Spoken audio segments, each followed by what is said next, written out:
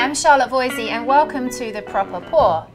The Scofflaw Cocktail is a classic from Prohibition time, and the word scofflaw relates to a person who flouts the law, so clearly there was a lot of flouting of the law happening during Prohibition.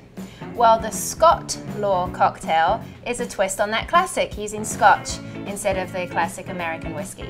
So to make the Scotlaw Cocktail, we start with 1.5 ounces of monkey shoulder, beautiful blend of 3 single malts from Speyside. That's the twist right there. The rest is pretty close to the classic. 1 ounce of dry French vermouth, and then 3/4 ounce of grenadine.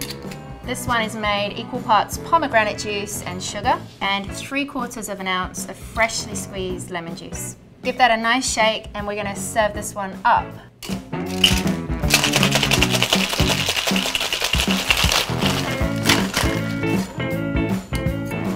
And like the elegant drinks of its day, I'm going to strain this up into a cocktail glass using a double strainer. I don't want any of those ice shards to come through. Keep it nice and smooth and elegant. Garnish here, we're going to use orange oil, so just a peel from the fruit, express that on top. That gets dropped in. So here you have the Scotlaw Cocktail. Once again, monkey shoulder, flouting the rules and mixing it up.